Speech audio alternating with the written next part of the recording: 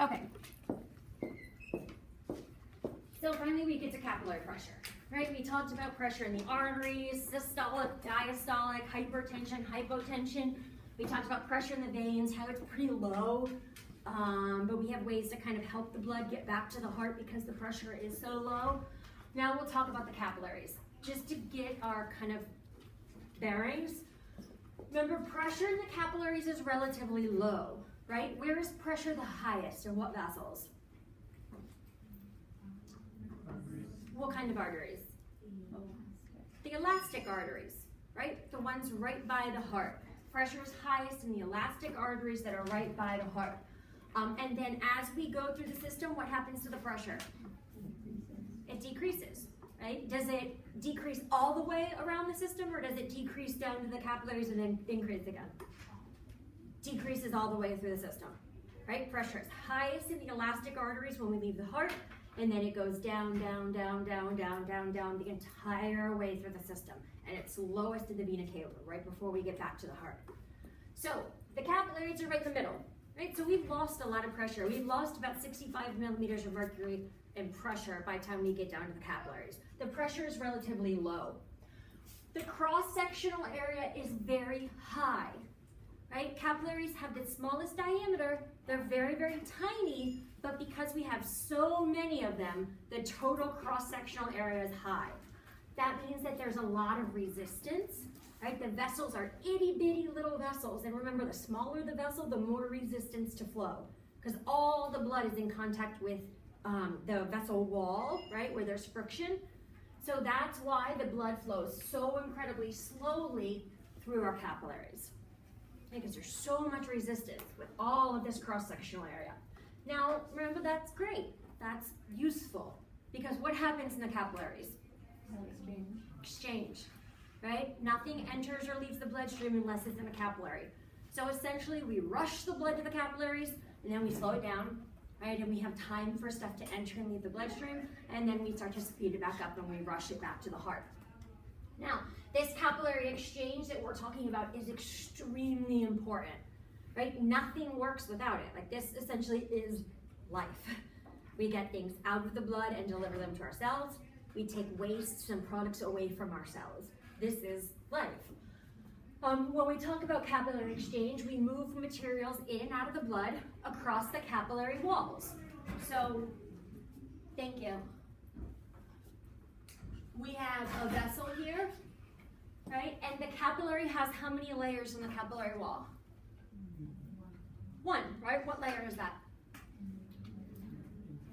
Either name would work, right? The tunica intima, which is the endothelium, right? Or the endothelial layer. So what kind of cells are these that line it? Simple squamous cells. We call them endothelial cells. So that's it. Then we have like a really thin basement membrane. That's all we have. We don't have muscle and a bunch of collagen. Like, this is a really, really thin walled vessel. So we have these simple squamous cells. One layer of really, really flat endothelial cells. Sometimes we see these little like junctions in between the cells, right? We might see little pores present in the cells, but it's a really thin wall, that's the point. And capillary exchange is talking about the exchange of materials between the blood inside the vessel, and what's the fluid called out here? Good, the interstitial fluid that's out here, right? And then stuff goes to our cells. When we talk about how things move between the blood and the interstitial fluid, there's multiple different forces that are involved in kind of pushing and moving materials back and forth. We'll talk about diffusion, which hopefully you guys are super familiar with at this point. We'll talk about filtration and also reabsorption. Last semester when I told you diffusion was like the most important concept you would learn, like, I was not lying, it comes back over and over. So we'll start with diffusion. What's diffusion?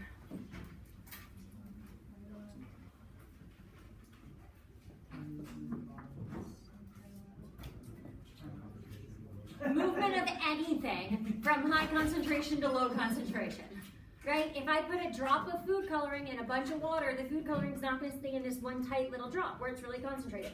The coloring is going to spread out, right? And by the end of the lecture, we will have pink water. We won't have clear water with one really red dot. it will spread. That's diffusion. Does this take energy? No, the cell doesn't have to spend any energy to make this happen, right? It's passive. No ATP is required. This is a passive process. This nature causes this to happen. Again, we'll talk about this more when we do respiratory, but it's because the molecules are always moving, right? In a liquid and gas, the atoms don't like stay still. They're constantly bouncing all around, so they spread out naturally. That's diffusion. Now, when we talk about things diffusing in and out of the bloodstream, different molecules will take different routes to get in and out of the blood. Okay? It's diffusion, so we're always saying high concentration to low concentration. But depending on what it is we're looking at, it can go between cells, it can go through a pore, it can cross the cell, like it just depends on what it is that we're actually looking at. So, water, ions, so give me an example of an ion. Sodium, calcium, potassium, fluoride, right? Charged molecules, or not molecules, charged atoms, I guess. These are ions. So water, ions, and then small polar molecules like glucose. Okay, so small polar molecules like glucose. What do all of these things have in common? Water, polar molecules like glucose, ions. They're all hydrophilic. They're all charged in some way, right? Either full charge like the ions or partial charge.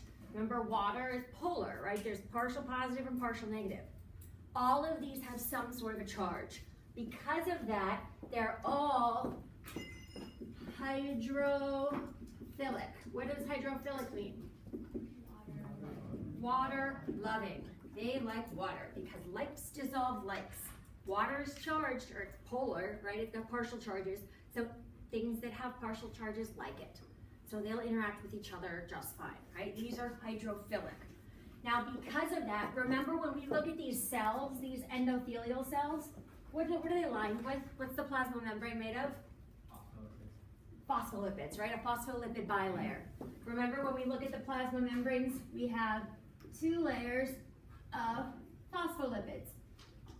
In the middle is a bunch of lipids. Do lipids like water? No, right? You put oil and water together and they separate. You can shake it all you want. When you set it down, they're gonna separate. They don't like each other. So these things that are hydrophilic, that like water, do not like this lipid core in the plasma membrane of cells. So they do not want to travel directly across it. They won't. They do not want to come in contact with those lipids. So when they're crossing in and out of the bloodstream, they need some other place to cross, some other way to get in and out. So they can do that in a couple different ways. They can go between adjacent endothelial cells. We have small clefts present between cells in our normal continuous capillaries, and that will allow some of these really small hydrophilic things to cross in and out of the bloodstream. We also have some channels present. Channels, remember, are like little tunnels. Okay, so a tiny little tunnel that will allow things to cross in and out of the cell without actually having to come in contact with that lipid bilayer. So we do have some channels present that will allow things to go through, like aquaporins are water pores.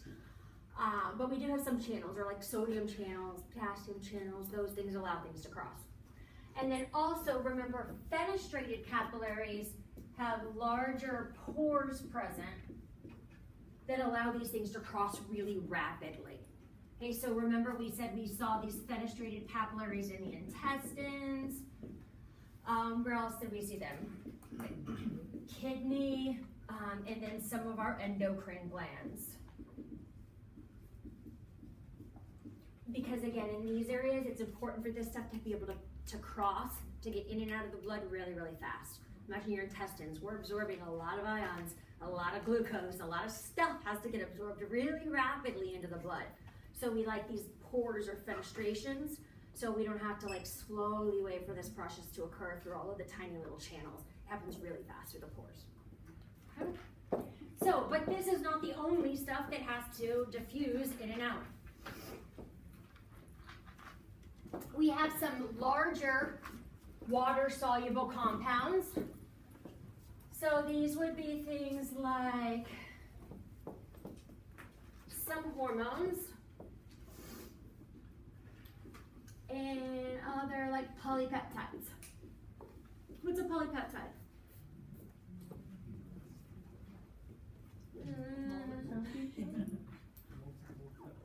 Multiple peptides, right? So like on the way to becoming a protein, you put multiple amino acids together, right? And we can call that a polypeptide.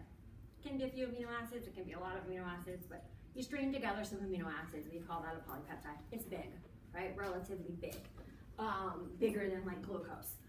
So these things are pretty big, but they're still water soluble. They like water. So do they like this lipid bilayer? No, so they're not going to go straight through the cells. So they need some sort of hole. They're, notice I said large. They're too big for these itty bitty clefts in between the cells in our continuous capillaries. So these cannot cross in our continuous capillaries. We need fenestrated capillaries, because what do fenestrated capillaries have? Larger pores, right? They've got larger passageways present. So again, I just told you guys this, but where did we see these? Intestines, kidney, oh, I almost said hormones, endocrine glands. Okay, again, places where we might need to absorb a lot of polypeptides, or places where we might need to be secreting hormones into the bloodstream. So lipids and lipid-soluble materials. So things like fatty acids. Okay, but more importantly, what two things can you tell me that are lipid-soluble that we would have crossing in and out of the blood all the time? And? Carbon dioxide. Beautiful. Okay, oxygen and carbon dioxide. The respiratory gases. Those are lipid-soluble. So anything that's the small lipid-soluble things can go directly through the endothelial cells. Okay, they're lipid-soluble. They like lipids. They don't mind this lipid bilayer. So those things can diffuse straight through the plasma membranes of the cells. They don't need a cleft, they don't need a gap, they don't need a pore. They very easily just cross straight through the cells to get in and out of the bloodstream. And again, that's one of the reasons why it's so important we have such a thin little barrier. If we had a bunch of cells stacked on top of each other, it would be a lot harder to go through. Just remember, distance matters when we're talking about diffusion. This is a nice short little distance with just that tunica intima. Finally, we have really, really big things, okay, like plasma proteins or blood cells. These things are too big to even fit through the pores and the fenestrated capillaries. So remember, we have highly specialized capillaries that are called sinusoids, and we have those in areas like the liver. Where else? Good. The liver, spleen, and the bone marrow. Okay, so like, where do we make plasma proteins? Good. The liver. Right? So we have to have sinusoids in the liver so that once we make them, we can push them into the blood easily. So we've got bigger gaps present between cells in these sinusoids to fit the really big stuff through. Okay, so but again, remember that this is diffusion. So what does that mean? I'm going from what to what? High to low. High to low. So understand right off the bat, diffusion is going from high concentration to low concentration. Depending on what the molecule is, it's going to take a different route to get in and out of the blood. So be able to combine those concepts. Like if I say that I have more oxygen in the blood, right, or the concentration of oxygen is higher in the blood than in the interstitial fluid, what's going to happen? Oxygen is going to diffuse to the interstitial fluid. How? Straight through, right? Straight through the endothelial cells. Okay, or if I'm talking about plasma proteins, that I have more plasma proteins in the interstitial fluid, because say I'm in the liver and I just made them, that otherwise it would not happen. But I have more plasma proteins in the interstitial fluid, where are they going to diffuse? Into the blood, how? Through the gaps between cells and sinusoids. Okay, so again, put those concepts together. So diffusion is one way that things get in and out of the bloodstream. Filtration is another force that allows us to push things out of the blood and kind of drive this capillary exchange, or this mix between the blood and the interstitial fluid.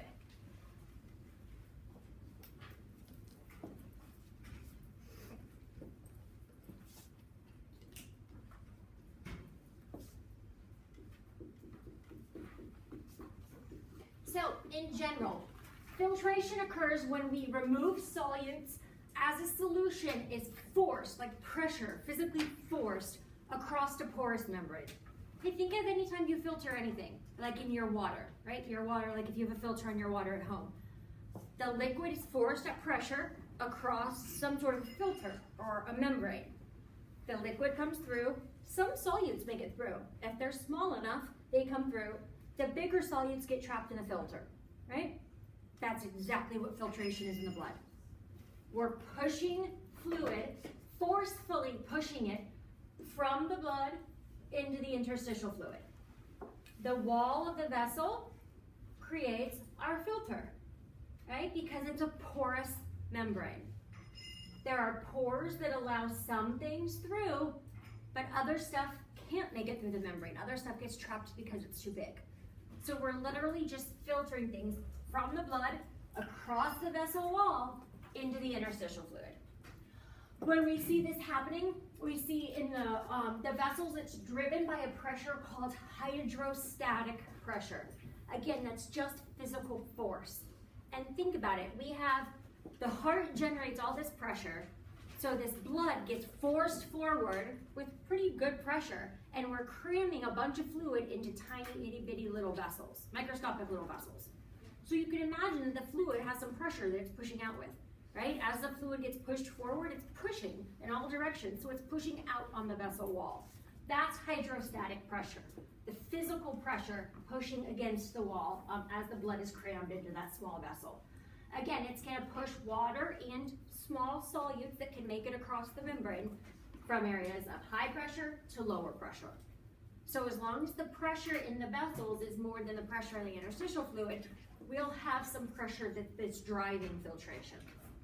We see that water and small solutes, so things like ions, things like glucose, get forced across the capillary wall into the interstitial fluid. Right, they're small enough to fit in the little clefts between cells, and they can get pushed out and into the interstitial fluid. But larger solutes are stuck in the blood. Okay, so what's a really big solute? Plasma proteins. Okay, so plasma proteins, cells.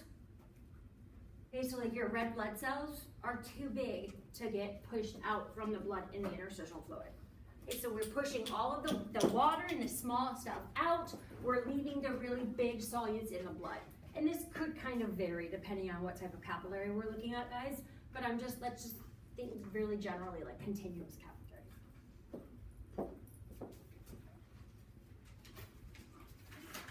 Reabsorption. Okay, just thinking really generally, when you reabsorb something, what do? Take it back, right? Like filtration is when we push the fluid out. When we reabsorb it, we absorb, right? We take it back in again. So reabsorption is the opposite of filtration. Filtration is when we push out. Reabsorption is when we pull fluids and solutes back into the bloodstream. Reabsorption is not the result of hydrostatic pressure. Okay, it's not that physical force of the pressurized blood pushing out. It's the result of osmotic pressure. Okay, you guys remember osmosis? In general, what's the simplest definition of osmosis? Beautiful, the diffusion of water. Hey, remember, we want to even out osmotic pressures, which is like the concentration of stuff, right? All the solutes in the fluid, that relates to its osmotic pressure, its osmolarity. And we want to have even, or nature wants to have even concentrations of stuff inside and outside of the blood. So with diffusion, we're looking at each individual solute, right? Just glucose, just oxygen, just sodium. With osmosis, we're looking at all of them put together, all the solutes together combined. With diffusion, we say that that one solute that we're talking about goes from high concentration to low concentration, right? If I have more of it in the blood, it's going to diffuse out to the interstitial fluid. But with osmosis, I'm saying that can't happen. If I have more plasma proteins in the blood, I can't have them diffuse out to the interstitial fluid. They're stuck, right? They can't leave. So I'm stuck with all these solutes in the blood, and I can't get them out. So the only thing we can do to try and even up concentrations is to then increase the amount of fluid in the blood, right? Then the concentration will decrease. If you can't decrease the solutes, you can increase the fluid. So that's this osmotic pressure or osmotic pull, I think is an easier way to understand it, is describing it as osmotic pull, because it pulls fluid back into the bloodstream. And we call it the blood colloid osmotic pressure. It's the osmotic pressure or osmotic pull of the blood, mostly because of all of the plasma proteins that are stuck in the bloodstream that won't actually diffuse out or won't get filtered out. Technically, osmotic pressure is the pressure, the physical force that's required to prevent osmosis. Okay, but that just sounds like too much. The easiest way I think to think of it is to just think that the higher the concentration of solutes, the higher the osmotic pressure. Okay, so the more stuff you have, the more the osmotic pressure is. And the water's always gonna cross to the side with more stuff. Is that okay? Some technical definition. Good. So, there's always this interplay going on between filtration and reabsorption. Okay, both of them are happening in the capillary bed. So we see that we push stuff out and then we pull stuff back in. And it creates this kind of flushing action, right? And that ensures that the interstitial fluid and the plasma are always in communication with each other. It's really important for preventing like little kind of clusters of really high ion concentrations, or clusters of hormones, or just little clusters everywhere. We want to kind of keep everything filtering and moving and spread out throughout the body. This is also important because it helps to accelerate nutrients, the movement of nutrients, whether we're absorbing them or whether we're distributing them to cells. If we just relied on diffusion alone, it wouldn't happen quick enough. We wouldn't be able to drop things off quick enough by the time the blood left the capillary bed. So this filtration and reabsorption, this flushing action, helps to speed up all of that so that we make sure we can deliver nutrients quick enough. It's also important for the immune system. We'll look at this in a little bit, but we'll see how some of this fluid ends up making its way through the lymphatic system, and that's where we run it through lymph nodes and we screen it and we look for pathogens so that we can alert the immune system to any infection that might be present out in the periphery. Okay, so it's really important that we have this filtration and reabsorption occurring.